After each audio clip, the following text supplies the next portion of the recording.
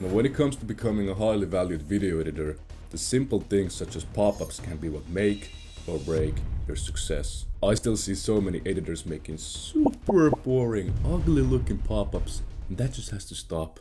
So that's why in this video you learn all the secrets to making super high quality premium pop-ups with the right effects, smooth movements to impress your clients and just take your editing to the next level. You'll find all the assets we'll be working on in the description below, so go ahead and grab those and we'll get straight into After Effects.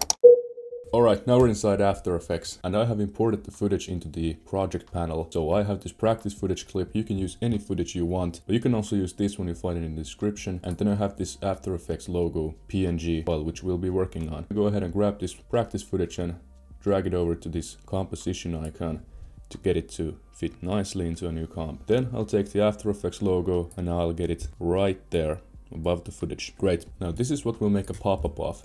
And first off, you can start by scaling it down, and I wanted to make a nice little pop-up coming from the left and appearing right here. I want the camera to zoom in on it, and I want to make it look awesome with effects and smooth movements, so that's exactly what we'll do. Now the first thing you want to do when doing pop-ups is take on the proportional grid, so clicking here and selecting it right there, and this allows you to get it perfectly symmetrical to the face and get it perfectly aligned with enough space here and the same amount of space here. Now that looks pretty good in my opinion, so I'm gonna take the grid off. And now I want the pop-up to come from the left, and I want it to kind of come from away and come forward a bit, and I also want it to add a subtle rotation, and I just want to make it look awesome. And we're gonna make keyframes, so press P on your keyboard for position and click the stopwatch icon. Then you want to press S on your keyboard for scale and press this, then press R for rotation and make a keyframe. Now you can hit U on your keyboard to see all the keyframes. Perfect. And now you can look at this preview time thing, and we can see we're at 2 seconds and 13 milliseconds. So we just want to go 1 second back. Doesn't have to be perfect, obviously. Doesn't have to be exact. We got it right there. Alright, and now what I'll do is I'll make the rotation a bit like this. So just decrease this rotation slider. And then I'll drag it off the screen, so you can drag this thingy while holding shift to make it go fast. And now we have it away from the screen, and the last thing we'll do is we'll make the scale 0. And now if we play it back, you can see exactly what I talked about from it coming. So I wanted it to come from away and forward, and we got exactly that. And now it looks like absolute dog shit, and that's because it's incredibly linear. So you're gonna select the keyframes here and you're gonna press F9. Then you go over to the graph editor and you select all of these, and you want to pull these yellow dots while holding shift, and you can see the influence value. I'm going to make that around 70%, so around 70% for both of them. Doesn't have to be perfect, but something like this. And what this does is makes it insanely smooth. Amazing. Now you can go over here and you can click this motion blur thing, and what this does is when it's moving you can see it's all blurry, which adds to the realism side of things, but makes it look pretty awesome. Now we have this that already looks so good. But we're not done yet. Now we'll get into effects. And for this instance, the first effect I want to add is a 4-color gradient. So this one, you can search them in the effects and presets panel here, or you can use the plugin. And now, now it looks like this. We obviously don't want this. So go over to the effect controls and you can see this blending mode here. And I'm going to change this to multiply. So it goes from the colors showing on top of it to making it a subtle little gradient, which is awesome, exactly what we want. And now I'm gonna be super boring. I'm just gonna make the first 2 colors white and the last 2 colors black. Now you can make the colors anything you like. You can do some really sick gradients with this, but I'm just gonna do this for the sake of simplicity. And now once you select the effect, you can see these 4 dots, and we can kind of move around these dots to get some type of effect. Anything you like. You can play around with this all you like. Maybe add a bit more shadow and make it glow a bit more. And now it already looks so good. So you can see the before and after here. It looks super bland, super boring, ugly looking logo, and just with one effect it already has so much more depth. Great. The next effect I'll add is a glow. And now the secret trick with glows is to add actually 2 glows. So for the first glow, what I'll do is I'll make the glow intensity 0.12. That's what I always do. And then I'll up the radius to around 40. It's pretty good. And I'll decrease the threshold to something like this, 32. And now what this glow does is it makes the letters just glow, literally. Here's the before and just with a simple glow, the letters pop so much more, and that looks incredibly good. Perfect. Now what I'll do is I'll actually duplicate this glow, so you can press Command D on your keyboard or whatever you have it set to. And for the second glow, what I'll do is I'll keep the glow intensity the same, but I'll up the radius to around 100, 110, and maybe I'll decrease the threshold a bit. And this adds a subtle glow around the edge, and it also adds a bit more to the letters as well. So here's the before without the second glow, and here's with the second glow. It looks really, really good. All right, next effect, I'm gonna add a CC light sweep, so this one, and now you can see this light sweep going across the logo, but this is actually not what we want yet. So you can go over to the effect controls and you see the sweep intensity. I'm gonna make that 0 actually, and I'll up the edge intensity quite a bit, and I'll increase the width.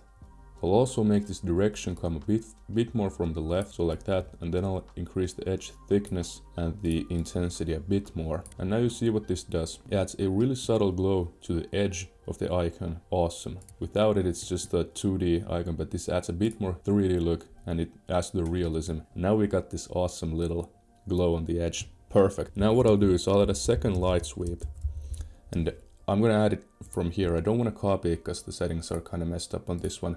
So I'll just add a second light sweep, and for this one we're actually gonna make the light animate through the logo. So what I'll do is I'll change the direction to around 45 because I want it to come from the top left and go to the bottom right. And what I'll do is I'll increase the width a bit to around maybe right 90. Then I actually want to change the shape to smooth. Some people like the sharp, but I prefer the smooth.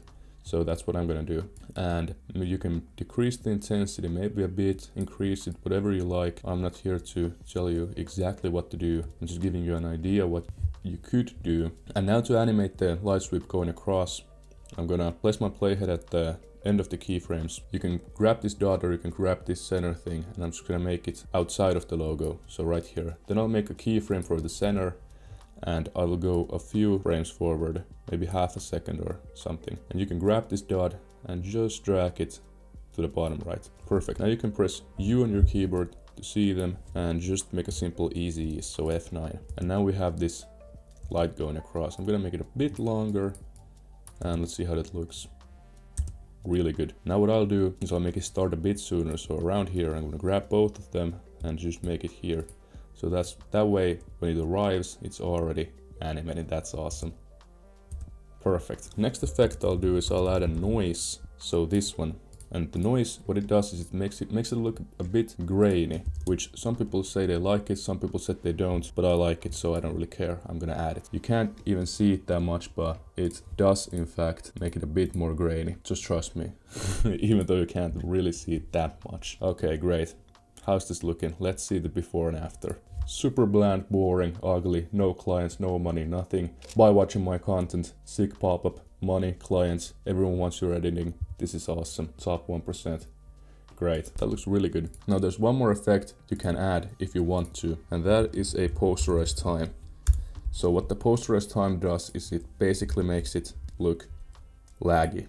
So it decreases the frame rate, and I'll usually do a frame rate of 15. So it's just gonna make it a bit laggy, and I actually quite like this effect, so I'm gonna add it. But you don't have to if you don't want to, whatever you prefer. Perfect. There's actually one more thing I forgot to mention, which will save you years on After Effects.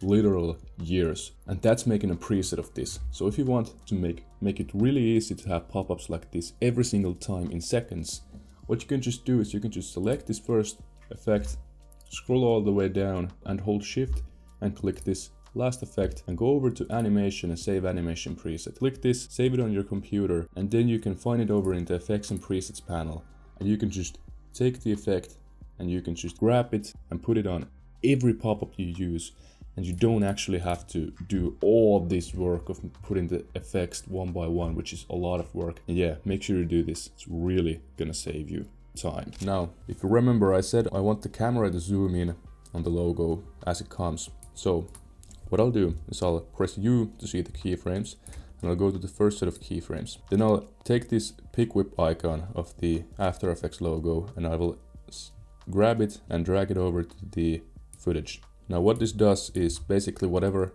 changes we make to the footage, the logo stays in place. And if we didn't do this, this would happen. Yeah, it's kind of messed up. So do that, go to the first set of keyframes and make a keyframe for the footage and scale and position. So press S and P on your keyboard and make keyframes. Then you can hit U to see all the keyframes and go to the last set of keyframes on the logo, and I'll make the scale around 125. That's a good amount I usually do. And then just make the position go to the logo, so like that. Perfect. Now you're gonna ease this. Now here's a trick you can use to get the exact same graph really quickly. So you can select the keyframes of the logo and go to the graph editor and simply just place your playhead right at the peak. So exactly here. Then without moving the playhead, you're gonna go to the graph editor of the footage keyframes and you're just gonna make the exact same graph. Make the graph in the middle of the playhead just like it was. Like this. And now once we play this back, it's silky smooth. That's insanely smooth. Like that's actually smooth. Okay, that's sick. I'm also gonna add motion blur to the footage so it's a bit better. Doesn't do much, but why not? Now there's one more thing I wanna add, which is there's one more thing I wanna do is I wanna make the background here a bit darker as the pop-up comes to place. So what I'll do is I'll right click here on an empty space and I'll make a new solid. And just make a black solid.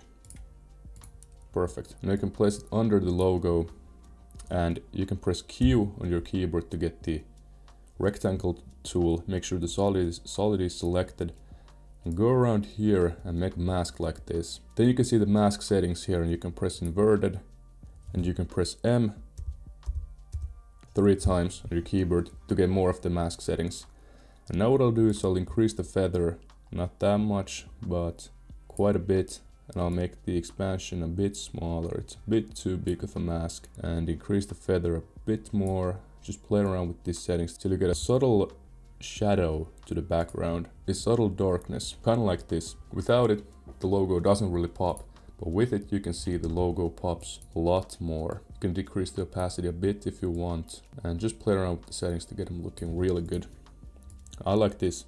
And the way we'll animate it is we'll just press T on your keyboard and make a opacity frame. Make the opacity frame like halfway when the logo is there and go to the start and just make it 0. You can also ease this if you want to. Perfect. I'll make the last keyframe a bit further away. Yeah, that looks really good. Now what's left is to actually get rid of the logo. So it can't just stay there for the whole video. And it's the easiest thing ever. You're gonna select these keyframes, Ctrl C, Ctrl V. You're gonna select these keyframes, Ctrl C, go a bit forward, Ctrl V, and you can see the logo going away. Same thing for the solid and the footage. Ctrl C, Ctrl V. This is obvious stuff. Yeah, I think we're pretty much done here. Let's see what kind of pop-up we actually got. Perfect. Only thing, it leaves a bit too quickly, so just extend the keyframes and here you have an amazing pop-up to really impress your clients and take your editing to the next level. Hopefully you guys enjoyed. If you have any questions, feel free to leave them in the comments, and also let me know how I can improve these videos, and also let me know what you want to see next. If you want to see more of my stuff, you can check out this video here or here, I don't know where it is, about me recreating an Imangaji animation step by step from scratch. Make sure to check that out, there's some real value in that one. That's all from me, take care, and I'll see you in the next one.